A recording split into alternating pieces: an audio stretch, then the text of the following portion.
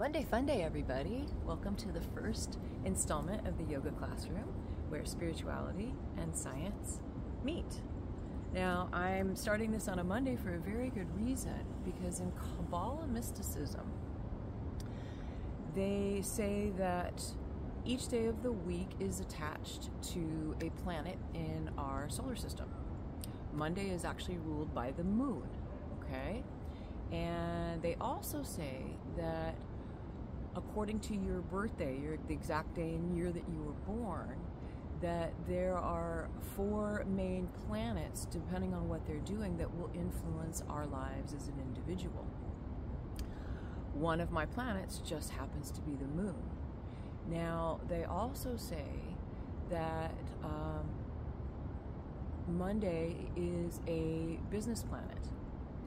And I think that's very interesting, because in the 4 places where my planets are, the moon is actually my business moon. So, with that said, another part of Kabbalah mysticism talks about the influences it, and the moon has a tendency to be a karmic planet, meaning it's really necessary sometimes for us to look at the dark side of moon, or the shadow side, or maybe some of the difficulties or the things that we've gone through in the past, to be in alignment to have a really positive Monday. Monday is a really big day for me to ground, be out in Mother Nature, in my feet, because the emotion that if we're out of alignment that's attached to people that have Monday is depression. And I can tell you, I've definitely felt with that, and I feel that it's very important for me to start speaking out about this, because we've just gone through a pandemic. And a pandemic is a physical crisis. But after the physical crisis, what happens is then we usually have an emotional or a mental crisis. And I have been through all of the above. Now, with the pandemic in particular, it has the tendency to put us all in a place of PTSD. Now, this is something that I understand, because I am right now in the middle of a 15-year anniversary of 3 deaths within 3 weeks that had me close to death with an open heart, that reawakened these spiritual gifts for me. So it's very important for me to be speaking out and doing something different these 3 weeks. So I will actually be doing my business online, and today we're going to talk about trauma. I am going to give you trauma releasing breath at the end of this session. So, stay tuned, and we're going to do a little breath work. Tomorrow we're actually going to talk about anxiety. Because when we experience PTSD, my experience was I waffled between depression and anxiety. And what it is I was depressed because that's worry of what's already happened, worry of my history of the past. And then anxiety is worry of the future. So we're just going to talk about what's happened in the past. Now let's bring some science into this.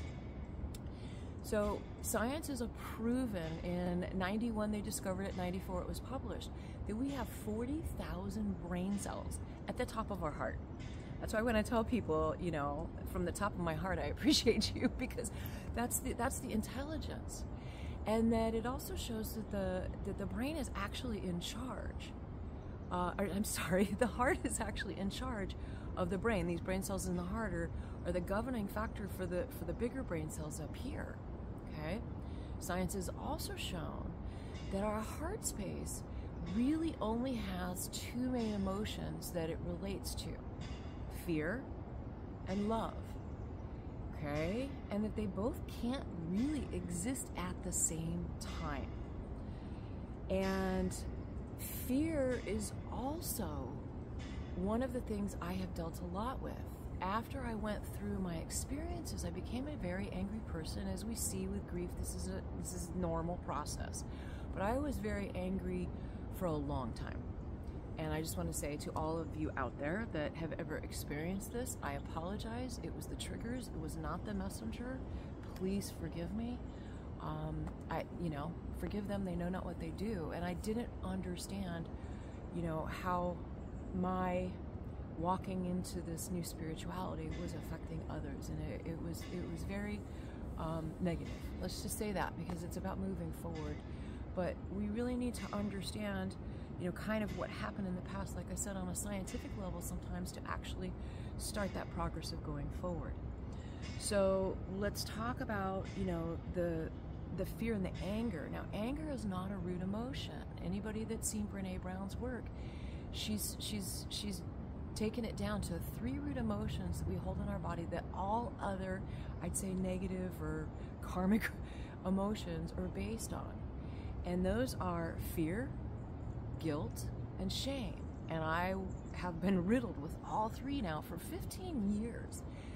Fear that if I, you know, went to the beach, I was going to get skin cancer and die like my mom. Well, I already was probably about stage 3 or stage 4 before I took my health into my own hands. Okay? Guilt that I didn't save my mom or my captain because, you know, there's a possibility that I actually could have done that. I could have made a difference. Now, I've given that one up, but that took a really long time to work through. And shame, okay? The difference between guilt and shame is guilt, I did a bad thing. Shame is I am a bad person. And I have sat with so much shame over my actions of, you know, like I said, I didn't know what I was doing. And then what happened with shame is because I was scaring people, because people were worried for me. Then there was a lot of silence because they didn't understand me. They didn't understand the way I talked or the things I did, because I was really trying to force it on people. I was saying, you must understand what I'm going through. And you can't do that when you start to walk in the spiritual world. There is no textbook to help you through. We all have to find our way in our own spirituality and in connecting into anything outside these 3 dimensions. Science has proven we're living in 25 dimensions and we're only in 3. So back to the science of when we're talking about fear, guilt, and shame, okay? So science has also shown that when we go through trauma, it creates peptides, actual physical peptides that connect to our organs. So in the case of grief, it's going to attach to the heart. So when we're grieving the loss of a job, all the things that COVID brought us, right? The relationships, being able to go in circle and yoga classes. You know, I can't be with my students, and I can't reach out and start, you know, being with people and doing all the things about community. One of the number 1 things out of the 4 things that lead to happiness and longevity, and these are all based on the studies of centurions, those that live to be over 100. Y'all are invited to my 111th party. I still see it. I still know it's going to happen. So let's do this together. Our bodies should actually be able to last at least about 140 years. But because we get so overwhelmed with the emotions and the mental part, we let our physical body take the hit for it, because there is no such thing as a purely physical injury. There is always going to be a mental or an emotional component to it. And it could just be how that injury affected us. That could be the emotional component to it, is how it affected us aftermath. Okay? So, I lost track a little bit. Let me just reset just a moment.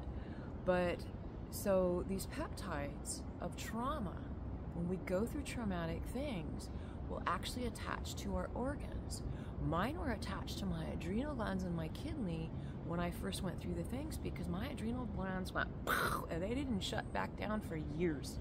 So my adrenal glands in the fight and flight from the first experience I experienced, which was 15 years ago last Monday. Okay? And it's not about the experience, guys, because we all have our stuff. My stuff is no worse or no bigger than yours. It's about the resilience chain. What are you going to do with it? Okay? PTSD is the disorder. When we sit in this disorder, when we don't look at our triggers, when we don't try and work on a subconscious level, and that is the secret. To remove these peptides from our organs, the only way that you can do that is dealing with it on a subconscious level. Talk therapy can be effective sometimes. If it is deep trauma and you're not working on hypnotherapy, and if you're not looking at frequency sound healing, okay, gets us on a subconscious level. Breath work, we're going to experience breath work today, the easiest thing to get into our subconscious level. Meditation, of course, works. Native American journeying, oh my goodness, has been one of my tools to enable me to sit here and actually talk to you today. Plant medicine that gets us into the subconscious medicine, highly, highly, highly effective in the right set and in with the right facilitator. That is absolutely key, okay? Super key. So these are just some of the ways, and I'll be sharing every day a little breath work to help us get into our subconscious system, to help us through things. Now, with that said, let's just go ahead and deal with some of this trauma that we may have. There is a new breath out there called trauma clearing breath. And it is based on science. It is not a traditional yoga breath. I will be teaching some of the traditional yoga breaths because they have withstand the time and everything, because it's one of the wisdom traditions. Trauma releasing breath is literally just 4 small sips in through the nose and 1 big exhale. And when you say exhale on a ha, the seed sound of ha actually gets into our heart. Now, it's not the chakra seed sound, it's actually the organ seed sound. So it's a little bit different. It's not, so, you know, if you're dealing with breast cancer or lung cancer, then we want to look at the seed sound of the heart, okay, instead. But for this, we're going to use ha, because all of us have had some, you know, some grief. Like I said, if it wasn't loved ones, for goodness sake, it was a way of life. It was partnerships that couldn't get along because we had to live together, etc., etc., etc. We could go on forever. But again, it's not what happened. So what we're going to do with it so that we can move on and get out of whatever our dark side of the moon, whatever our depressive state, whatever our trauma, whatever our grief is. Okay? So the other piece, no, we'll wait for that one tomorrow. It's a little more appropriate.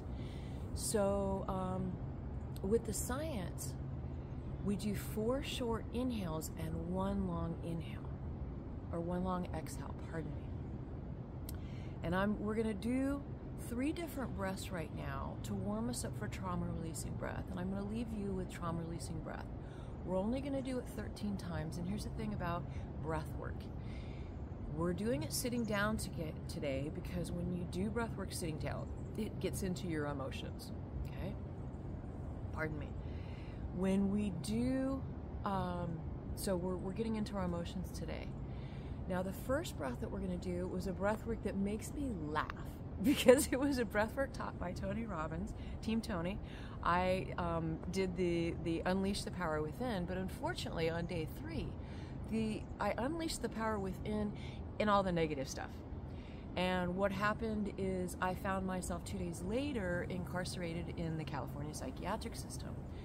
But it's not about the story and the trauma, the most traumatic experience of my life, but also the most influentially growing experience of my life too. And it was necessary because from that very first moment when I realized where I was and why I was there, that's what unleashed the power within in me. And my resilience to have 9 days in our system with absolute grace and ease. Okay, there were a few stumbling blocks along the way, but I understand why they happened and why they were necessary. And I'll talk about that when it's time to talk about that. So Tony taught us that, you know, to start off your day, let's prime. Let's get the breath moving, because the breath is really the most essential thing for us to actually survive, for goodness sakes. But it's also, you know, the best thing for us to start creating change is doing breath work. So I'm doing this with my hands already. We're going to breathe and the hands go up, and you're going to exhale and the hands go down. When you inhale, the hands are going to go up. When you exhale, the hands are going to go down. It's just that simple. And we're going to breathe in and out of the nose, or in through the nose and out through the mouth for this, whatever works for you. Okay, we're going to do just 10 of those. And then after that, together, we're going to do some slow down breaths. We're going to relax our parasympathetic nervous system by simply exhaling longer than we inhale. Okay? We're going to do these exhales today out the mouth because we're letting this all out. We're letting these peptides release. We're letting this trauma release out. So let's do all the exhales open mouth today. Okay? So 10 of the priming breaths. Tony Robbins, thank you very much. I love you. And then we're going to have 3 inhale. And now this one, I'd like us to take our hands all the way up. Inhale all the way up. We're going to put our hands together and we're going to exhale down through heart center with the hands together, which creates balance. And the exhale is going to simply be longer than the inhale. And then we're going to circle around and go up. We're going to do that 3 times. And then you're going to sit with your hands very gently. And then we will move into trauma releasing breath. And again, it is... We're going to do 13 of those. Because 13, I was born on the 13th. 13 isn't about death. It's about death of the old self, death of the things that don't serve us, death of the disses, okay? Death of the disorder, death of the dysfunction, death of the distractions, all right? So let's just get rolling on that. So sit comfortably. Try and make your spine as long as you can. When you open up your hips, especially ladies, we hold a lot of trauma in our hips. When you open up your hips, it lets the channels in your body be more fluid. When we sit like this, it kind of stops the energy right here, and it'll have a tendency to get stuck. So however works for you, and let's just go for it. Priming breaths. Thank you, Tony Robbins. Ready? Inhale up. Exhale down. Inhale. Exhale. Inhale. Exhale. Go at your own pace. Inhale. Exhale. Stop if you become dizzy. Inhale. Exhale. I've lost count. Inhale. 3 more. Exhale. Inhale. Exhale. And we're going to do 2 more. Inhale. Exhale. And I think this is 10. Inhale. And then exhale. Hands on the lap. Close the eyes. Let's just sit gently. See where those vibrations, that energy is talking to you in your body. Okay. Just notice. Now we're going to inhale up. Hands together. Exhale longer than the inhale. Open mouth. Let it go. Giving it a ha if you really feel like it. Inhale up. Exhale longer. Close the eyes to go inside. Inhale up. Last one. Exhale down. Try and get every little last bit out of the tummy. And sit comfortably. If your lower back is hurting, engage the belly muscles to support the low back. Let's just sit comfortably right here just for a moment. Notice what's going on in your body, what you're feeling, any vibrations. Now keep the hands on the lap. If you know a mudra, you can go ahead and make those. I love this one. Making a little heart in the middle of the lap is also effective, connecting the thumbs together. And here we go. 13. Ready? Inhale 4 times. Exhale out the mouth.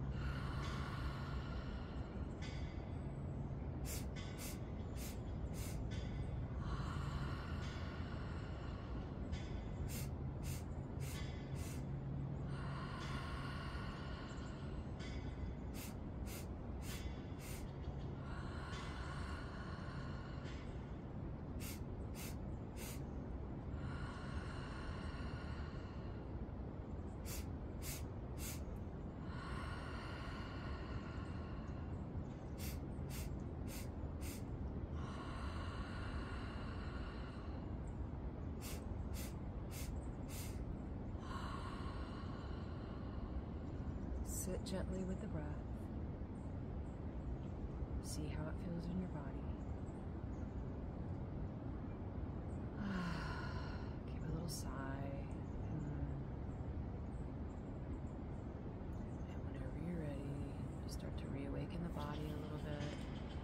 Fingers, bringing the energy, the oxygen, that breath to the toes and the fingers. And And then inhale those arms as wide as you possibly can. Those big, huge, loving arms, because you need to hug the most important person in your life. And yes, that is you. Wrap those hands around you. Dip that head into that heart space right there. Silently aloud, say, I love you. Say your name. I love you, Sue. Good job. You're the only person that's been there since the beginning. You're the only person that's going to be there till the very, very bitter end. Okay? You're the person that you need to give the oxygen and the love to if you're going to make it through on this big blue planet we call life. All right? So thank you for being with me today. I just want to share one last story about trauma, and that is this breath came very essentially for me in a moment of absolute need. I had a bike wreck, and I just skid across a driveway in midday in Chula Vista, California, for a gas station, a very busy intersection. And I immediately could feel my body going into shock because I was bleeding. My leg was stuck. I was all tied up. I was bruised, and I was laying right in the middle of the intersection. And my, thank you, my inner wisdom just said, and immediately I could feel the stress leaving my body as I picked my bike up and made sure I was visual so I didn't get run over. And a kind young man stopped to see if he could help me and got my bike off to the side of the road and assessed my injuries and realized I didn't need to deal with them then.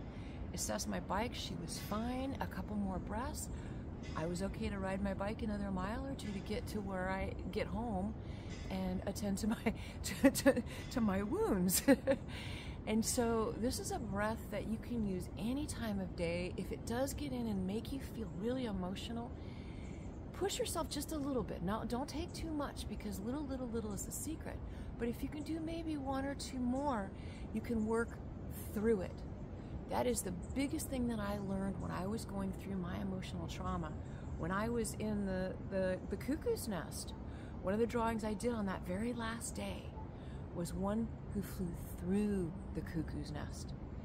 And flying through the cuckoo's nest is what we have to do, because there's no getting over it. There's no getting around it. You're going to let sleeping dogs lie. They're going to lie till they get awakened, and it's probably going to be in a really bad situation. Trust me, I know. Saying that I'm fine and not dealing with this trauma that I didn't realize I hadn't dealt with is what took me down that path. My passion is to be here to help all of you never have to experience the things that I have, and also start talking very healthily about mental health and stop taking the shame out of these labels, these disses that people give us. Anybody with ADHD, stay tuned. Tomorrow we're talking about anxiety. It is not ADHD, it is ADHG. It's growth. Let's take that disorder and let's make that, attention deficit growth. Because what is ADHD anyways? You are a very good multitasker. But multitasking, as we know, is one of the #1 stressors in the world. So there's a little tidbit for tomorrow. I will be doing this every single day, at least this week. So Tuesday is going to be some tapping for anxiety. Wednesday, we're going to get into some sound healing, and yeah, I'm probably going to be singing on y'all, right? Thursday, we're going to get into some Reiki. Anybody want some free Reiki? I'm going to bust out a really nice session of Reiki on you. Friday, dance party, right? You want to get our moves going on and have some fun together? We're going to have a little dance party on Friday and get into the physical body with some movement in a very safe way. Saturday, I don't know. Saturday's a karmic day. That one's up for grabs, so we'll see what happens on Saturday. But Sunday, I will take you to my church, and Sunday we're going to talk about spirituality. And I'll talk a little bit about mine in particular. I'm not going to force it on you or what have you. But yeah, it's pretty exciting. So we're going to talk about shamanism and my connection to this earth and the Native American cultures. We're also going to talk about Jesus and my conversation with him on the 23rd. And I'll just give you one thing. He said, thank you everybody for the birthday wishes. He also told me that I'm not going to talk about our real thing, because your relationship with whoever your God is, whoever your Jesus is, whoever your spirituality is, that's important. But the one thing we're going to discuss all week long is that spirituality is essential. We can know the science, but the spirituality is really the key, that believing in something bigger than us, that knowing, that trust in our God, in the divine matrix, in the field of great dreams, or whatever you call it. And if none of that makes sense to you, that's okay. Stay tuned. Maybe that's what we talk about on Saturday, is the divine matrix and how we can connect to our God, to your higher power. You know, anybody going through alcoholism, you know, that is one of the main steps for the 12 steps, is what's your higher power? You know, how do you define it? Not how religion or how somebody else has taught you, but what it means to you. So, thank you so much for letting me share. This is just feeling absolutely fabulous on a moon day when, you know, usually I'm in my head quite a bit. I will let you know I have a website out there, and it's not in alignment yet. I will be working to get that updated these next couple days. And then the last thing, I'm going to give you 2 drawings, free drawings, because meditation is, like I said, one of the ways to get into it. And these 2 drawings are basically the duality of what I was going through all this time before I really understand this trauma. And the first one is the face of fear, and the other one is the face of love. So it's basically a representation of my heart. And I let you color them to get over our fears and to embrace that love, okay? So with that said, the name of the piece is called The Art of Being Queen, if you've never seen it before. And all my art is actually a historical documentation of my spiritual awakening. But the art actually came before the lessons learned, and that's the interesting part about it. So stay tuned, because as I unfold as an artist, I really am an intuitive artist, because all these messages and all these things came before that. Anybody that has one of my pieces of artwork that has the moon in it, they deal with the same thing I have dealt with, and that is depression. You know, whether they're a moon child or not, or whether it's just something that's a byproduct of our life, of living and going through these things, because without the bad times, we'd never know the good times, right? We can't kid ourselves. These are essential growing points in our life, and how we handle them and how we deal with them is what creates the balance, the big red balancing is all about. So, everybody have a beautiful moon day. Get your feet on the ground. I will post a movie, or I'm going to post a link to the movie about the earthing movie that really helps those of us connect and get out of our head so much on those days. All right. Blessings, and as they say in the wisdom cultures of yoga, the light in me honors the light in you. Without the student, there is no teacher, and every good teacher is always in student mind. Namaste, my friends. Namaste. Be well for a beautiful day. Happy healing, and connect with me if you've got any questions.